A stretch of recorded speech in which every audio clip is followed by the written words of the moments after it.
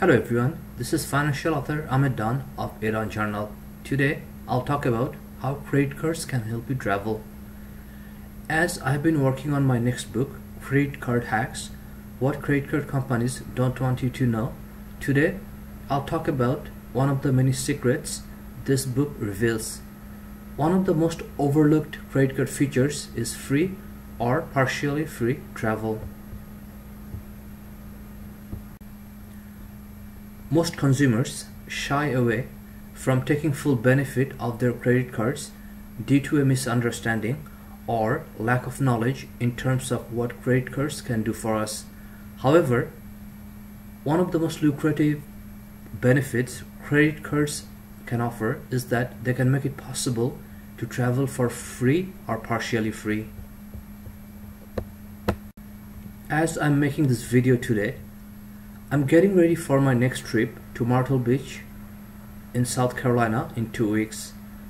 If I had to pay for this trip fully, my estimate is that it would cost approximately $1,800, but because I'm flying and staying in expensive resorts partially on points, the cost will be about a couple of $100 at most. No, this is not once in a lifetime trip. I made it possible by accumulating points year after year. I travel each year paying very little because of the points my credit cards offer, and this is what I'll discuss in one full chapter in Credit Card Hacks.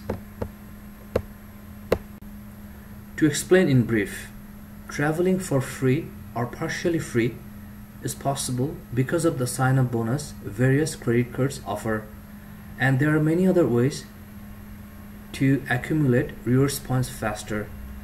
The only drawback to traveling for free or partially free is that you have to master various hotel and flight rewards programs.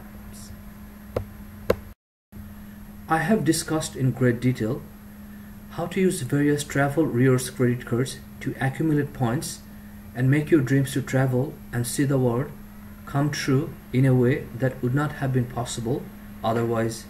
Stay tuned for Credit Card Hacks, which is expected to be out this year. That's all for today. Thank you.